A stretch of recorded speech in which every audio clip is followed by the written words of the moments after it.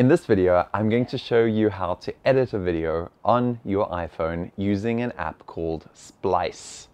We're going to go through the process step by step and show you how to do this as quickly and as easily as possible.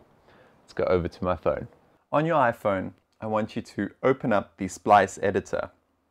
We'll start off with a new project, and we're going to look for the album where all the clips are stored that we want to use for this edit. All right, now as best as you can, select the clips in the order that you want them to appear in the edit. I'm just going to go in sequence like that I filmed them. I'll put the logo at the back, but I did notice that I want to put this one in the front. So we're just going to slide that to the first position, and this long clip over there. Actually, I don't want that one there. I'll tell you what, we're going to choose a highlight from that one. So instead of having this 33-second clip, I just want somewhere in the middle here, we're going to make a highlight, and we're going to pick out just a little piece of that. I can make a second highlight if I wanted to, but that little piece is good enough. So there we go. See it added at the end, and this one as well, I want to move to sort of the second position. All right, that's more or less the way I think I want to see it. We'll see once it goes into the edit. Next, I'm going to rename this project to something like the coffee shop. And animate photos. There is one image in there, but I want to do it manually. And I filmed it in landscape, so I'm going to keep it in landscape. Let's create this project. All right, there is my timeline with all the clips in it, in more or less the sequence that I hope to see them in. And the video is 1 minute and 6 seconds, which is pretty good. But let's see if we can clean that up a bit. What you'll notice is if I play the video, yeah, it's a little bit long. We definitely don't need that. So we can shorten this down to just, a moment. And that's still too long. I'd shorten that. So and let's go to the next one, and let's go to the next one. So again, take off the front, take off the back, and one, and cut. Done, one, and move on. That's fine. Again, I just want to clip that off. A good way to go about this, and this is what I always do, is I will add in some music to set the tone. Let's go to the music. I'm just going to pick something cinematic, sounds good. Let's choose, I don't know, Epic Sail. I don't mind, let's just add that in before. And let's have a listen.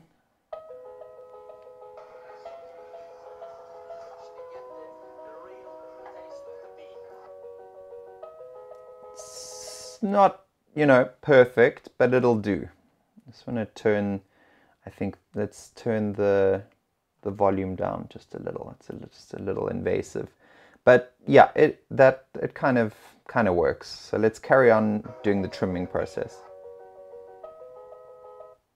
Way too long again. Just need that moment to identify what we're looking at.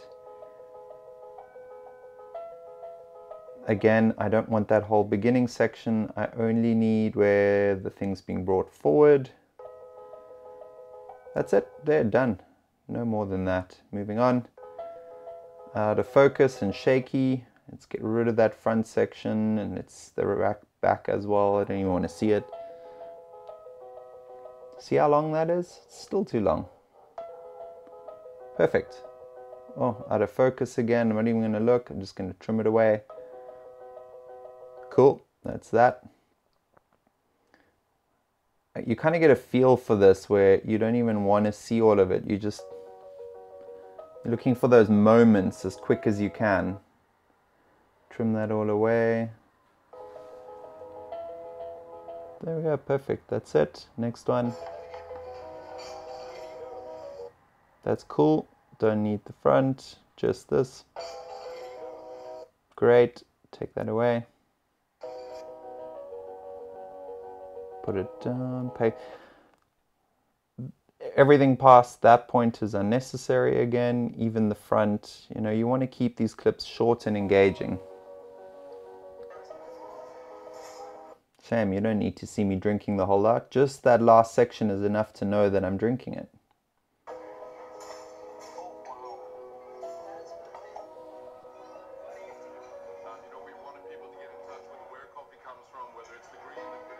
Okay, that's a little bit invasive on the music. We'll clean that up in a second, but generally I'm happy with the outline of this video. That needs to be adjusted, so we can tap on it and just tap over here and bring it in. We could just leave it like that, but maybe we want to get a little bit more creative. So what I'm going to do is highlight that and look for my animate. And we're going to enable the Ken Burns. The starting point, we're going to make it a whole lot smaller. And at the end point, I want it to fill the screen like that. So between the two, start point is there. Let's just go.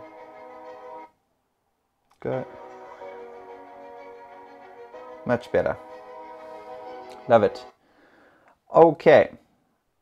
So let's get rid of that. Back to the main menu. And we will see now that the whole video is 2 minutes and 42. That's not good. That's because the music runs over the edge. Go to the end of the video. Just to there. Highlight that, split that. Let's take that piece and delete it. Okay, brought the video down to 40 seconds. Much better. It's much neater and cleaner. And this is almost ready to go. The only thing that was still in the way was the sound clips. So didn't like that. Just take the volume and kill it. Next. Still soft enough to hear him talk and sort of get the ambience, which is fine. I don't need to edit that. Keep going. Happy. That's good. Got it. It's got a rhythm. It flows.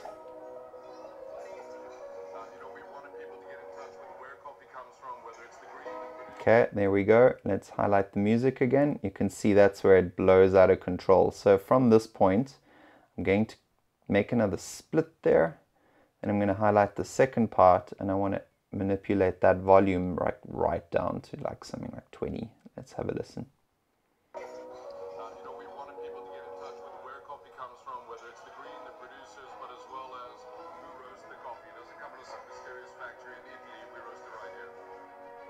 That's it.